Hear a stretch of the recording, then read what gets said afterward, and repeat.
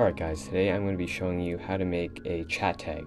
So a chat tag is basically a title that will appear beside your name when you send a message in chat.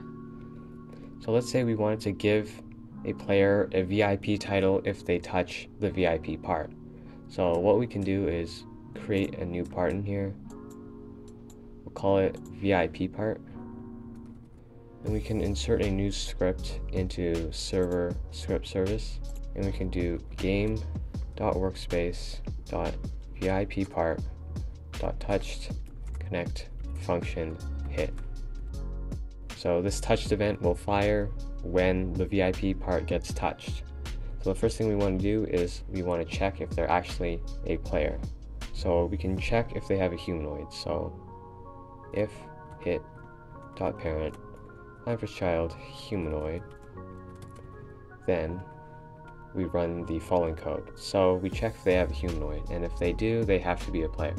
We can get the specific player that touched the part by doing local player equals game.players get player from character hit.parent.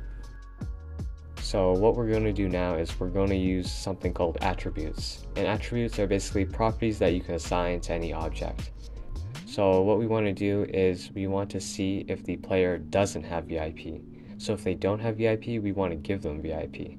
So we check if player get attribute is VIP not equal to true. So this line will check if is VIP is not true. It'll also check if they actually have the VIP property. So this takes into account if they don't actually have the property to begin with, because when you join the game you don't start with any attributes. So we want to check if they have the attribute, and we want to make sure that that attribute is not true, so they don't have VIP yet. So if they don't have VIP, we want to give them VIP. So we can do player set attribute and then is VIP, so the attribute name, and then comma true.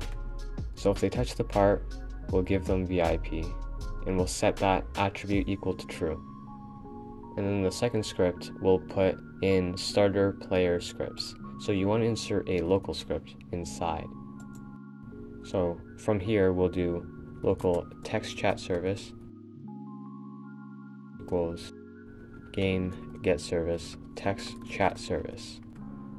We'll get the players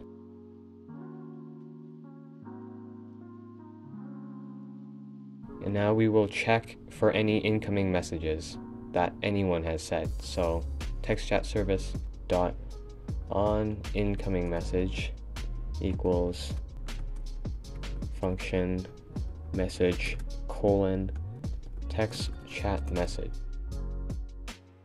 So first we want to get the properties. So local properties equals instance.new text chat message properties.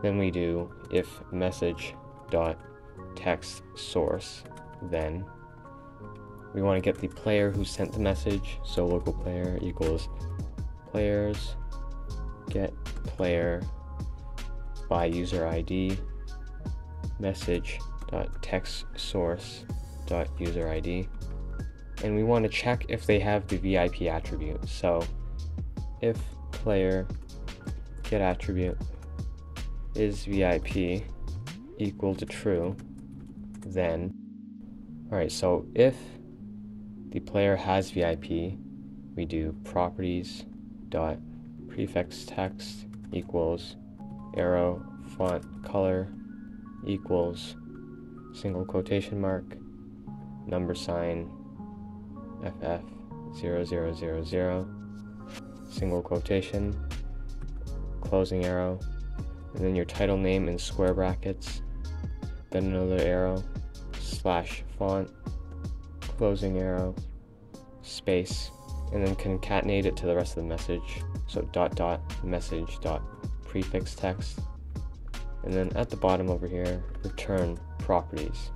So let's test that. I'm going to type hi. I don't have the title yet. I'm going to touch the VIP part and type hi again. And now I have a title called VIP, and it's red, and it shows up right beside my name. So if you want to change the color or the actual title itself, this is what you do. So if you wanted another title called owner, you could just write owner instead of VIP. If you wanted to change the color, you'd have to change this over here, the FF000. So to pick a color that you want, you can basically go to some random part, you can look at its color property, and you can go around and find a color you like. So let's say I liked bright green. Notice how under HTML it provides me the color code. So I take that and I copy it, and then I can go back to my local script and then replace it over here. And we'll replace the VIP title to owner. So I type again, I don't have it yet, I touch the part, and now I have an owner tag that's green. And that's about it. You can customize it however you want, and it's really useful. And that's about it for chat tags. Thank you guys so much for watching, and we'll see you in the next one.